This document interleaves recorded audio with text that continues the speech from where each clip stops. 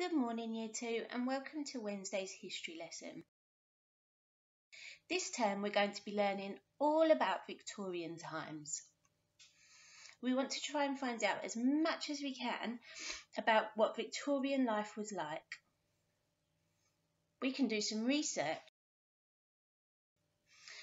First of all, I think we need to decide what we might like to find out about.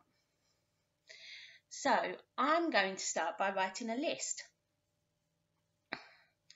I want to know what houses were like, what jobs people did children go to school, or what Victorian school was like. The things you might pick might be different. You can research whatever you would like to find out about in the Victorian time. To research all the areas that I'm interested in, I'm going to use the internet, books, and I'm going to ask people in my family because they might have some useful information that they could share with me. Take lots of notes when you're doing your research because you're going to need all the information that you find out at the end. Remember, your notes don't need to be full sentences. You can use bullet points just like we used for our fact files. Here are some websites that you might find useful.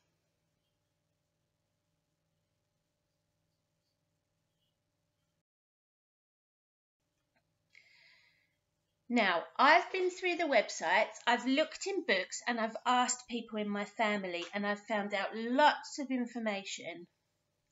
The Queen was called Victoria. Children had very few luxuries if they were poor. Children had to work long hours at proper jobs like adults. Poor Victorian children didn't go to school. And poor Victorian children often lived in damp and dirty conditions. Doesn't sound very fun being a Victorian child. Now, I'm going to use all the information that I've found to create a mind map.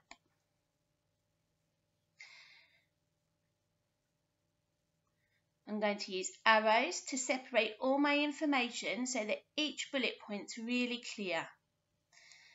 So poor Victorian children didn't go to school. The Queen was called Victoria. Children had to work long hours. And children have few luxuries. When you create your mind map, you could include pictures if you wanted to help you remember your information.